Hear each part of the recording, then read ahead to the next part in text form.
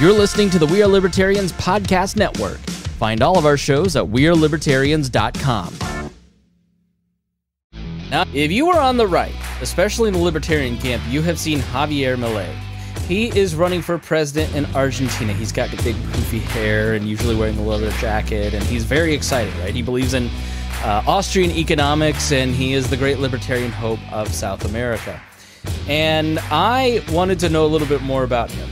Now, if you know anything about listening to this show, anybody that appeals to libertarians, I usually don't trust. I wanted to get somebody who actually follows libertarian politics in Argentina. And our friends at Young Voices helped me connect with Marcos Falcone, who is the project manager of Fundación Libertad and a regular contributor to Forbes Argentina. He's also a Young Voices contributor, and he's based in Buenos Aires, Argentina. And he spoke with me about the race for president of Argentina and this wild-haired, wacky guy that... And he spoke with me about the race for president in Argentina. He spoke with me about the race for president in Argentina and told us a little bit about Javier Milei, his background, if he's going to win, what is the vote like, and how does it operate in Argentina, and also what is the economic crisis that led to a South American country heading more libertarian as opposed to the socialist direction, which we have somewhat often seen. So, more. If you're curious about this story, and I think you will be, it's fascinating, and there's also a few lessons for American politics in this. So stay tuned right here on the Chris Spangle Show after these words. We run on the value for value model here on the Chris Spangle Show and the We Are Libertarians podcast network. That means, do you get value out of the show? Do you learn something that helps you sound smarter when talking with your friends? Do you feel a little bit more connected to the world and inspired to do something a little bit differently? Well, then please give some value back. And the best way that you can do that is through our Patreon. You can go to supportcss.com or patreon.com/wearelibertarians, and you can join our Patreon. Not only do you support the program and the entire We Are Libertarians podcast network by helping pay all of the bills, you're also going to get ad-free shows. You're going to get early releases, sometimes months in advance in terms of episodes that haven't been released in the public feed yet. You'll also be able to get the full archives, the full RSS feed of all the past episodes. And there's even a tier that you can come on the show, or you can have your name mentioned every episode, like I am about to do right now. Thank you so much to our $100 a month members, especially Vincent Peichel, Matthew Durbin, Jason Doolittle, Christy Avery, and our good friend Reinhold. Thank you so much for supporting us, and we appreciate everybody that considers making a contribution today. Marcos Falcone, thanks so much for joining me. Thank you, Chris, for the invite. Now, I'm an ugly American. I admit it. I like foreign policy. I like following other countries and their governments and form of governments. But at the end of the day, there's only so much you can follow, and I don't know anything about Argentinian politics. And with the rise of Javier Milei in America, there's this thing where libertarians go, oh, he's on my team, so I'm going to root for him, but we don't really have the context of it. When they go to the polls in October, on October 22nd, and folks have a chance to vote for two liberal candidates, what does that mean in the context of Argentinian politics? This is a unique situation, I would say, in Argentina, in that you have two candidates that are rooting for liberalization of the economy. The reason why we got to this point is because of the terrible results that economic interventionism has brought to us, and that is represented by the current Minister of Economy, who is also running in this election.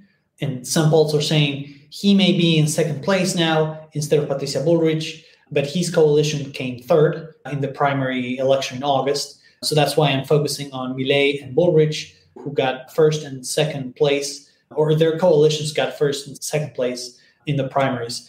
The reason why these two candidates are as strong as they are is, as I was saying, the disaster that Argentina finds itself in.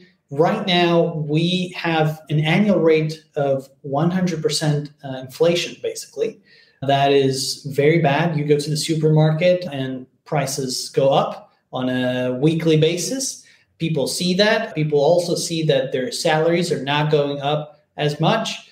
And so people are starting to get really fed up with the government, but not just with the government, but also with the political elite, so to say. And that is actually hurting Patricia Bullrich. That's why Milei is running first right now and not Patricia Bullrich, because Patricia Bullrich was the Minister of Security of former President Macri between 2015 and 2019.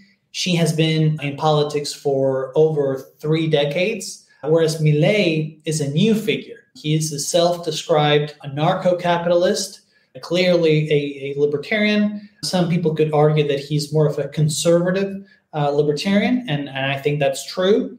He also has inclinations that make me wonder how libertarian he actually is, because, for example, his running mate is a known advocate of nationalism and of Catholicism, and she's very likely anti-liberal in everything that has to do with economics, for example, which is the complete opposite of Javier Milei. But the thing is, Milei's campaign is centered on him. The message that he is conveying is exclusive to him. He is the only one talking about economics, and he is talking about deregulation, about cutting taxes, about lowering public spending, because what we have today is basically a fiscal crisis, which we can talk about later. And he is putting forward very, how can we call them, strong proposals or very abrupt, controversial solutions to the problem that Argentina has today. He wants to dollarize the economy. He is saying that we need to shut down the central bank altogether. But Patricia Bullrich is saying, no, we don't need to shut down the central bank. We don't need to dollarize. We just need an independently run central bank, which we don't have and we haven't had for decades, to tame inflation, along with also deregulation, lower taxes, lower public spending. But the difference is basically the speed with which both candidates want to go. Milei is saying we need to cut 15% of public spending in just 1 year. Bullrich is saying that's impossible, and even if you can do it, it's not going to be sustainable. And so the discussion is basically about the speed of change rather than whether to implement change itself. And I'll give a link to this, your article in EconLib about this. It seemed, and I don't know if you're familiar with Cato and Mises and kind of the split in the libertarian movement, where it almost sounded like Milei is the Mises candidate and Bullrich is the Cato candidate. A little more comfy with sort of the system and more of a reformer, where Milei is more of an aggressive libertarian. But what a great choice for your country to have those two choices. Is that a fair analogy for an American listener? Maybe today it can be, but in Bullrich's case, I don't think that she's a truly libertarian candidate. She's just basically centered, and the political conditions of Argentina right now have driven her towards economic liberalization, but she could have just as well represented the opposite 10 years ago or 20 years ago. She does smell what's going on and she does adapt, but I'm not sure Cato, for example, would be comfortable with her. I also think that if we're talking about Cato or Mises, I think Cato would be very glad about Milei's economic proposals too, because Milei is talking about, for example, school vouchers for education. And of course, he's talking about dollarization, shutting down the central bank, which Cato would also support. But in some aspects, it is true that Milei shows conservative traits that you could link to the Mises Institute. That's true, yeah.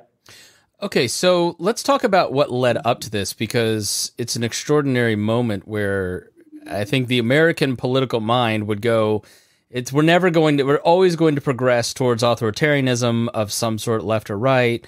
We'll never get to a point where people are crying out for more libertarian solutions. But I think that's one of the hopeful pieces in the story, is that once things got bad enough, people went, all right, too much big government. So what led up to this? What is the fiscal crisis that led up to this, and how did the country get to a place where they're even entertaining more libertarian, classical liberal solutions in what you call liberalization? Argentina has basically seen how the government has expanded up until the point where it became unbearable just for everybody. And just to give you one indicator that will sum this whole thing up, public spending has doubled in the past 2 decades. Public spending as a percentage of the GDP has doubled from something like 22, 23% to almost 45% in just 2 decades. That has meant, of course, that taxes have gone up significantly to pay for that expansion. But not even increasing taxes has been enough.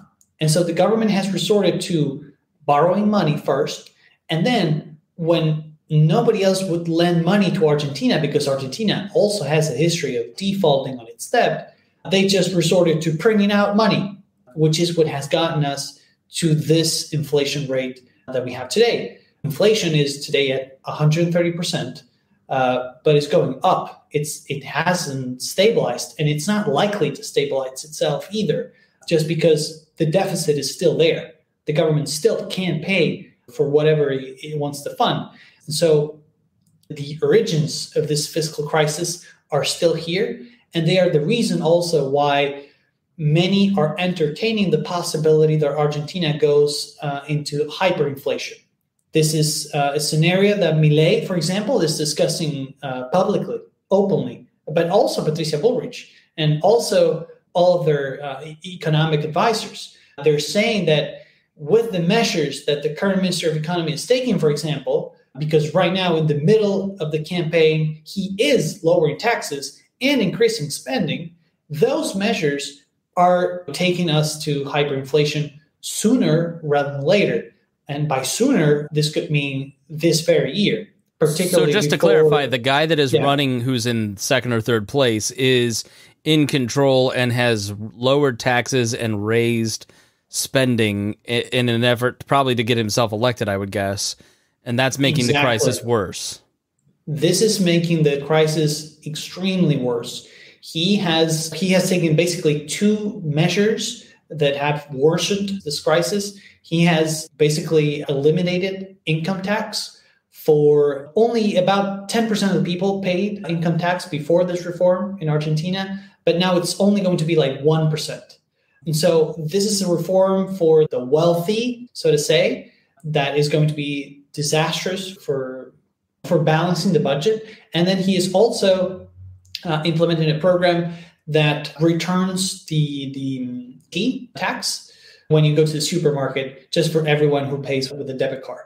Those are measures that in other contexts we would all celebrate, but that we know that they're making this crisis worse because he is not reducing government as he does this. On the contrary, he's spending more money on public works. He is increasing government handouts just to get himself elected.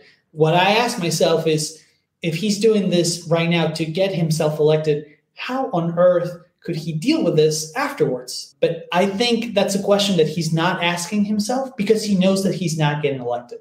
He knows this is between Milei and Bullrich at most. And he's probably just trying to get the people to like him enough for him to run again in 4 years. Okay, so I know when hyperinflation hit Venezuela, for instance, they went more socialist.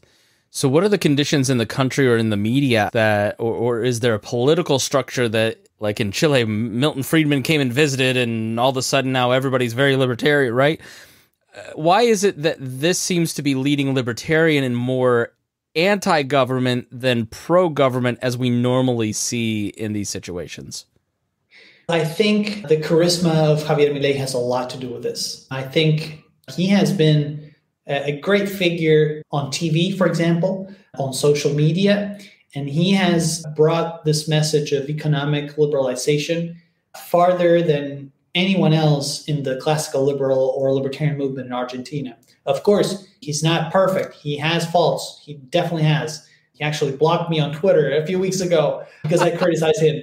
Yeah, I criticized his running mate, who is not libertarian at all, right. And he blocked me. in terms of economic liberalization, he has been a good figure for Argentina. And his style, this controversial style where he keeps yelling and saying things as they are, basically, which is also the reason why he sometimes gets compared to Trump. But I think that's not an exact comparison, of course. I think that has made it possible that he has a chance today of getting elected, because it's true, as you say. I think we're very lucky that just people getting fed up with the government didn't result in a far left candidate, for example, taking 30% of the vote. But I think Milei's charisma definitely has a lot to do with that. Two libertarians arguing over economic policy and blocking each other is the most libertarian stuff I've heard all day long. So what is his background? Where did he just come out of the libertarian ooze wearing his leather jacket because he saw Nick Gillespie doing it? Or is he a business guy, a political guy? What's his background? He's an economist, and before jumping into politics, he was the chief economist at one of Argentina's largest media corporations. He worked for a businessman who owns many corporations in different areas, the media, but also in airports, for example, which is why he has been criticized, because this businessman is one of the crony capitalists that he is supposedly trying to get rid of. But he used to be chief economist for his group, and then he jumped into politics. I met him personally 10 years ago on a trip to Tucumán in northern Argentina. He was traveling along with former Minister of Economy Ricardo López Murphy. He is an experienced politician, and he was taking him to places to talk with him. They were giving talks together. And from there, from speaking at events at think tanks like Cato or Mises, but in Argentina, he started going on TV in one of the TV channels that is owned by his former boss. And from there, he created a political, not a party, but a coalition. And he got 17% of the vote 2 years ago as he ran for representative for the House, representing the city of Buenos Aires. And that's also why people didn't really think that he would come out first in the primary. But he ended up being a surprise, basically because he received many votes outside of the city of Buenos Aires. So in the wealthy areas of the country, in the wealthier neighborhoods of Buenos Aires, for example, he does not get a lot of votes. He gets votes where poverty is higher. He gets votes in northern Argentina, in western Argentina, but not in the center. That's a curious phenomenon that some people say has to do with his rhetoric, because he acts like a populist. But of course, we could debate whether that's true or not, but that's what's happening. Do you trust him? In the sense that, let me explain that a little more. Anybody that appeals to libertarians now after being one for the last 20 years, I don't trust them. Right? That seems to be like, the right seems to be easily fooled. So anybody that comes along, I go, all right, I don't know that I trust Elon Musk. Right? Just because he says libertarianish things doesn't mean that he fully understands these principles. If he gets elected, do you think Javier Milei will follow through on these principles, or is this just bred into him to a level that he can't be anything other than the next Ron Paul? Or is he an operator and you're just a little, I don't know where I'd feel with him. I have mixed feelings. I think his libertarian ideas are real. I think he has the right ideas in terms of economics and other things too. But I struggle to see how he's going to build a coalition that will sustain him and that will cause him to follow through on his promises. And I also think that he has made promises that are very difficult to follow through, even with legislative support. So I'm not sure up to what point I trust him because of what he's saying, but I also understand he's a politician. He needs to win elections, basically. He needs to appeal to a majority. But I think his libertarianism is real. And we actually witnessed his own internal change. He used to be a monetarist. He used to be a follower of Milton Friedman, Gary Becker. Then all of a sudden, he started reading Mises and Hayek, and he turned Austrian. And I think that was genuine. And I think he's an Austrian guy. Absolutely. I'm not sure about his judgment. I'm worried that he, for example, tomorrow he might find some other writer who is not as libertarian and maybe change his ideas again. For God's sake, keep him away from Hoppe. I think he has the right ideas right now, but I'm not sure about how he's going to follow through on his promises or whether he's going to change those ideas in the future. So can you give us the dummy's guide to your electoral system? There was a primary, and then you've got on October 22nd the vote. And how much do you trust your vote? Like, how reliable is the electoral system there to ugly Americans? South America, Argentina is a very developed country, Brazil, very developed, but we tend to get stories of banana republic frauds and that kind of thing. And I know that's probably, I don't mean to be offensive, but that's just how the American press reports all of South American politics, is that you really can't trust these votes. Can you give us an understanding of both of those? Yes, Tina is pretty reliable when it comes to elections. There are places that are better than others. The city of Buenos Aires, for example, you would trust results 100% completely. Maybe in some provinces in northern Argentina, I'm not sure they can commit fraud exactly, but there is definitely vote buying in places that are full of poverty. But overall, I would say that the elections are pretty reliable. We had a primary on August 11th. The way this works is funny because it makes it seem like a general election, basically, because voting is mandatory. But this is a chance for coalitions to do an actual primary. And for example, Patricia Bullrich actually ran against Buenos Aires mayor, Horacio Rodriguez Larreta, and she beat him. But their coalition got 20% of the vote and finished second place. I think Javier Milei, for example, faced no one. But he had to stand anyway because everyone needs to run. And results are like a pristine poll of what's going to happen in the general election, which is taking place October 22nd. Then, in a few weeks, if no candidate surpasses 45% of the vote or 40% of the vote with a 10-point difference with the second one, then we're going to have a second ballot on November 12th. Right now, the polls indicate that is the most likely scenario. But some people are also saying that Milei may actually win in the first ballot. Of course, to do that, he needs to get a lot more votes. He got 30% of the vote in August. He would have to get to 40% and hope that nobody gets to 30, which is difficult because Rich's coalition got 28, Massa's got 27, and some candidates have dropped out. That it is a possibility that Milei win in the first ballot, but I think today, that is not as likely as a second ballot. So we will have to wait until November 12th to see what actually happens. Okay, so just to reiterate, to make sure that I'm clear, parties run in the primary and then select their candidate. He's in a different party. Is it an established party, a new party? Is it just him as an independent, and then he's forming a party? Milei's party is basically just him. Okay. It did not exist before him. It will likely not exist after him. Okay. It's just a made-up party that he's using right now, whereas the other coalitions have existed for the past decades, I would say. It just bends the American political mind. A guy just stood for election, and now it's beautiful. I love it. And so then those three candidates, or will there be multiple candidates in October? And then do the top two move to the November ballot, or do all the candidates stand again? It's basically everyone except for those who got less than 1.5% of the vote. Gotcha.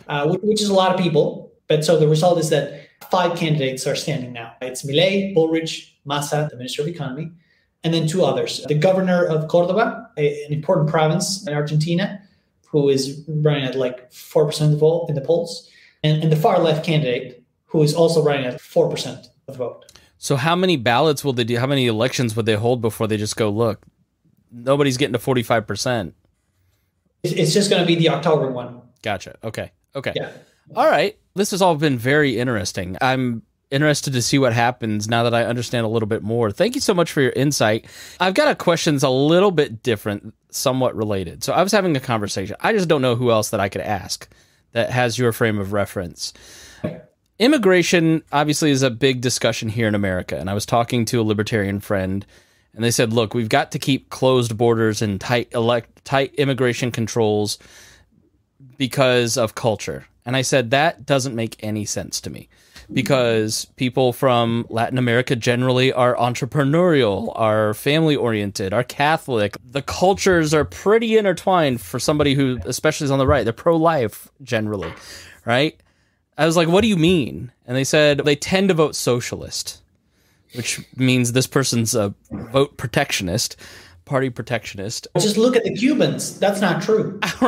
Right. So what's your perspective on America? Immigration needs to be closed because everybody south of Miami basically votes socialist.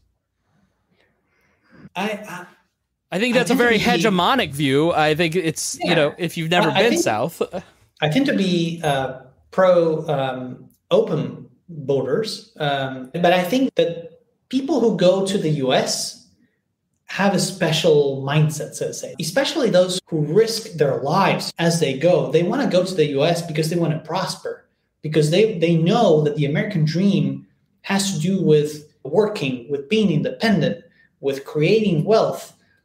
I don't think anyone is really immigrating to the US because they want to live off of government subsidies. I've never heard such a case. So I don't think that people who go to the US would necessarily tend to vote socialism. That may be true for some, absolutely. It may also be true for Americans themselves, depending on the definition of socialism. But I think we have seen crystal clear examples of communities that just don't vote for socialism, like the Cuban community, for example, or the Venezuelans. I'm not sure how many Venezuelans can actually vote in the US, but I think if you track them down, they would probably not vote for socialism. They're literally fleeing from socialism. So why would they vote for socialism as they get to America? All right, I appreciate your perspective on that. Thanks for indulging me on the question. Shameless self-promotion time. Where can people follow you if they want to learn more and follow your commentary on the elections? Yes, they can access my website. It's my name and my middle name, basically, marcosfalcone.com.ar. And you will find everything on there, my Twitter handle, all of the pieces that I publish on US media, Argentina media, and whatever updates I have. All right, wonderful speaking to you. Thank you so much for your time. Thank you, Chris. And thank you for joining us. If you found this interesting, please share it with your friends. Help spread the word. That helps both Marcos and myself. And we thank you for joining us here on The Chris Spangle Show.